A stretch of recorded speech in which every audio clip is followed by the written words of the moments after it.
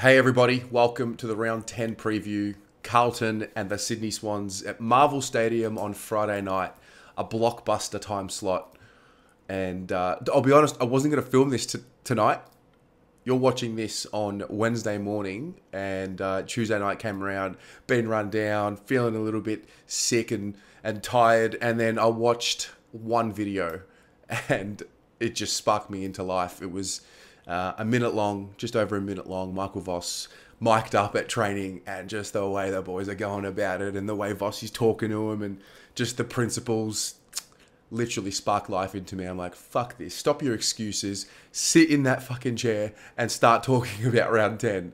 It also dawned on me. I mean, I was talking about it on Monday night on the Blue Abroad show about, going to get 45,000 people. It's going to be loud, the atmosphere. I was pretty aware of what Friday would be, but it didn't really hit me until Tuesday evening. And when I'm thinking about, organising tickets and getting them and they're sorted, and then you start thinking about, oh, what's Friday going to be? And then you realize, oh shit, it's going to be massive. This is huge. I've noticed a lot of people who have not fully trusted yet start to trust. And I'm talking about the real rusted-ons. And slowly but surely, we're getting that full connection with everyone who's starting to believe. And I think once that moment comes, then the whole lid and roof gets blown off this place. And, it really could be Friday night. Friday's a big test. The Swans are unbelievable. They're a fantastic club, a great club. They're one of those teams that whenever you play against them, you've got such respect for the way they go about it and what they've been able to do as a football club and as an organisation. And, when you're talking about 2022, they're as hot as us, if not hotter. They're super, and they're healthy, and it's a really good test for us. And one thing we've been able to do for the majority of this season is answer and accept the challenge. Michael Voss was coached by Lee Matthews. Lee Matthews wrote a book called Accept the Challenge, and talking about that principle. And it really has been something we've been able to do this year. And it's something that I've really not seen for this long many times in my whole life as a Carlton supporter. Obviously early on, very early on, before I turned 10, they were good, but I don't really remember it. I don't really have proper instilled memories of it as what I do now, and how connected I personally am now, and I guess how a lot of us are right now. And, last week was a beautiful example of that with all the outs. And, if you look at the outs, there's a lot of them. Zach Williams, Pitto, Mackay McGovern, McDonald, Jack Martin, Honey, Curnow, Cunningham. These are all guys that would be really pushing, if not guaranteed, in that starting, 22/23. So you can look at it that way, or you can look at the fact that, there's a system that we play with now. And, we've used 36 players, which I believe is the second most for the league this year. And everyone's buying into a role and everyone's performing it. And, just sense what Friday night's going to be. Just from an energy point of view, win or lose, I know what we're going to bring. I now come to Friday night. I come to round 10 and I walk into Marvel Stadium full of confidence, knowing that we're absolutely going to give it a shake. And I really do feel that, it's another one of those challenges, 5-day break, quality opponent who doesn't have an extensive injury list at all. They've got pretty much their best players playing this week. And that's just super exciting for me, knowing what we've been able to do so far and the belief that has been able to grow and foster amongst the group, and the commitment and the connection and all of these wonderful things that we've been asking for fucking years. It's finally starting to show. And, to be able to now put it to the test against one of the teams who I think will be really in that top 4 race for the majority of the year. I think the Swans are that good. It's the best, it's awesome. And we've earned the right to play on a Friday night, which is great. We haven't had it gifted to us. And we're going to show up and it's going to be so noisy. And the thing about this week, not that I need to tell anyone how important it is to get there, but I mean, I really do think the crowd can add 3%, maybe 4% more to the group. And when you have that situation, when you have that understanding that can happen and that can help lift us just a little bit, especially in a game where you probably think it's going to be tight, makes the world of difference, I think. And that's why I think, the duty is on everyone now. Like, we've seen the on-field consistency get better with a lot more consistency to come. And now it's time for the fans to just continue to add that layer. I'm really excited. I think we should be trying to break records this season with attendance. But it is going to take time because there is still a reality that not everyone fully believes just yet. And rightly, wrongly, it is what it is. I don't blame anyone for not having full faith just yet.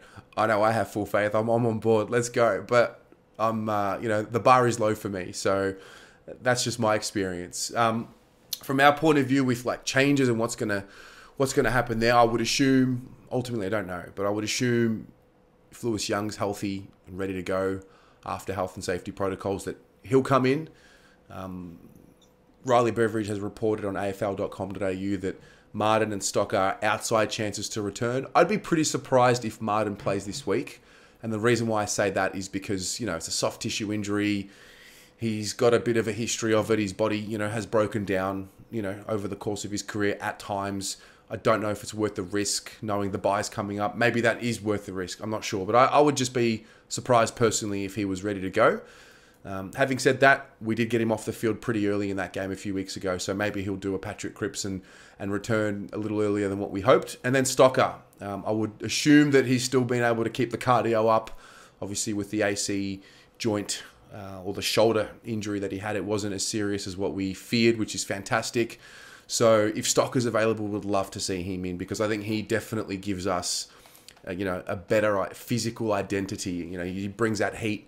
He brings that competitiveness, and he's, calm and composed, and he's got real ability in traffic, which is going to be important because the Swans bring it.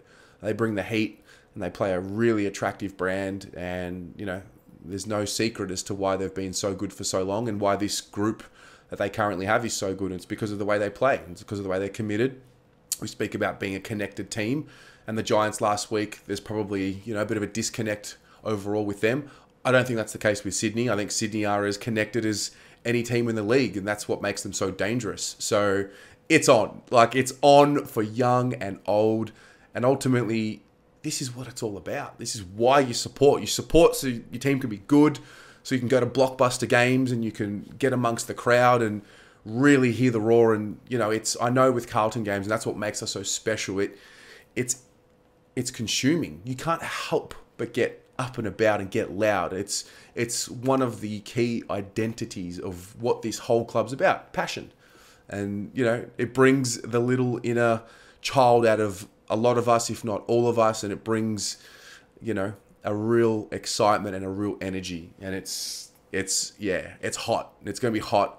It's going to be on for young and old, and I can't wait to see how our group respond and continue on, knowing that there's reasons why it's a little tough. It's really weird to feel this way, knowing that even if we lose, I still have a lot of confidence in where we're going and where we're headed and the way that we play. I don't fear the embarrassment anymore. I don't want to talk too soon. I know that there's a little bit of that dark voice in the back of the head that's always there in the subconscious because of what we've seen for decades.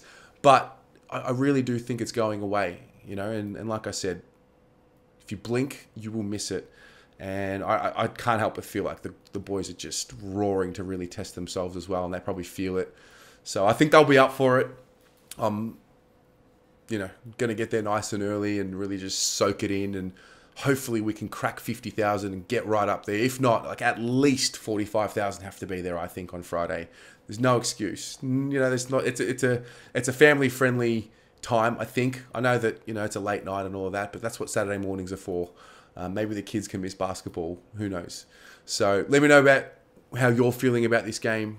I'm really excited to see how that sentiment has gone through everyone else. I've definitely noticed a change in belief overall amongst the supporters, and obviously reading all the comments and interacting as much as possible, you do pick up on different things, and it's a fascinating exercise. So what about the changes? What about the Swans? Have you watched much of the Swans?